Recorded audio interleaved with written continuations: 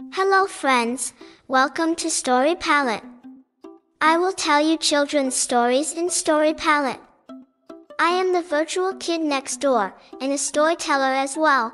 Let us begin our story session right away. Story number 4, Little Tony in Egypt. Little Tony and his grandpa embarked on a thrilling adventure to Egypt, the land of ancient wonders and mysteries.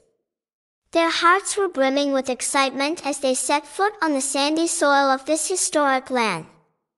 Little Tony's eyes sparkled with curiosity, eager to learn about the secrets that lay hidden in Egypt's ancient monuments. Under the golden sun of Egypt, little Tony and his grandpa found themselves standing in the shadow of the great Sphinx. Its mysterious gaze captivated Tony's imagination, and he couldn't wait to unravel the secrets held within its ancient stone. "Grandpa, why does the Sphinx look so serious?"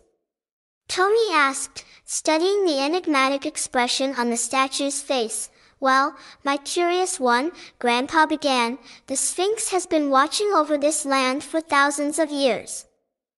Some say it guards the hidden wisdom of the ancient Egyptians." Tony's eyes widened with wonder. "Hidden wisdom?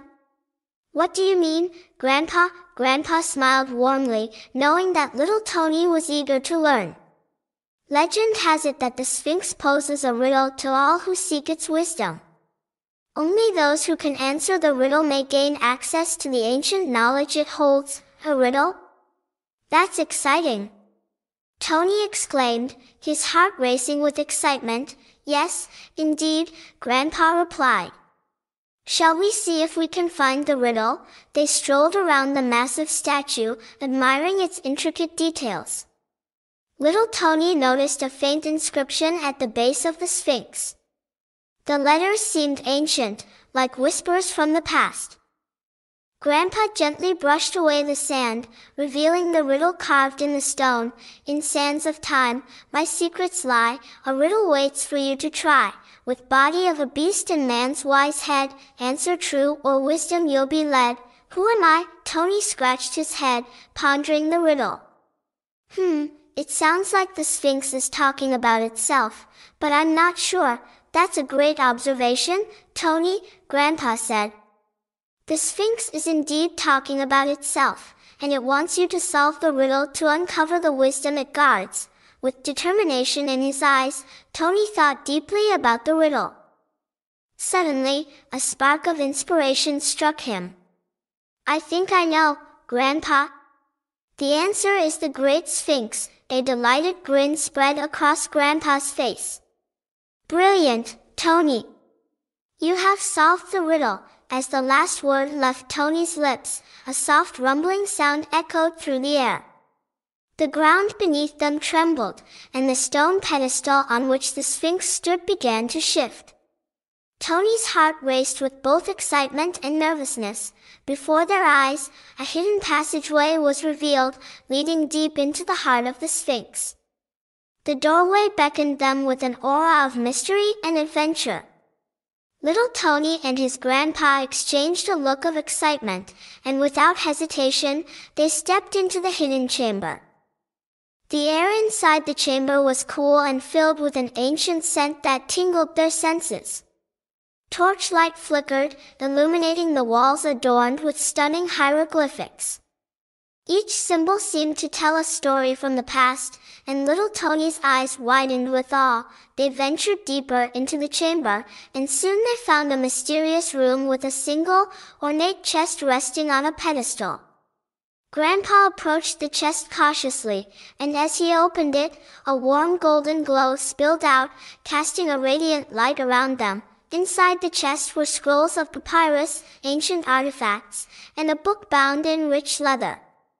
Little Tony's heart skipped a beat as he saw the book's title, The Chronicles of the Sphinx. Grandpa picked up the book and began to read the first page aloud. "In the beginning, when Egypt was young, a wise and kind-hearted pharaoh named Khepri ruled the land. He wanted to leave a legacy of wisdom and protection for his people. And so, he commissioned the construction of the Great Sphinx, a symbol of strength, wisdom, and eternal guardianship." Tony listened intently as Grandpa continued to read, uncovering the tale of how the Sphinx was constructed and the rituals performed to imbue it with the knowledge of the ages. As they delved deeper into the book's pages, they discovered accounts of brave explorers and scholars who had sought the wisdom of the Sphinx throughout history. Some had answered the riddle and gained access to the chamber, while others had failed, their hearts filled with arrogance or greed. "Grandpa, why do you think the Sphinx chose us to reveal its secrets?" Tony asked, his eyes filled with gratitude. Grandpa smiled, placing a hand on Tony's shoulder.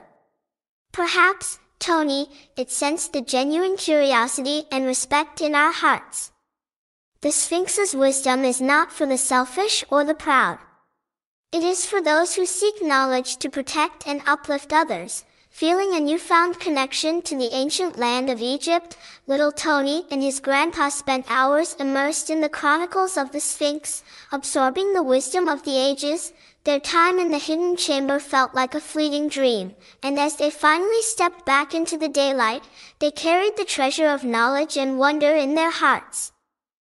As they bid farewell to the great Sphinx, Tony looked back one last time, knowing that this experience would forever be etched in his memory. As they boarded the plane to return home, little Tony and his grandpa knew that this adventure had sparked a thirst for knowledge and discovery that would stay with Tony throughout his life. And so, the mystery of the Sphinx remained, waiting to share its wisdom with other curious souls who would venture to Egypt with open hearts and inquisitive minds, ready to unlock the ancient secrets of the ages. The end. Enjoyed it? Please don't forget to like, share and subscribe. Thank you.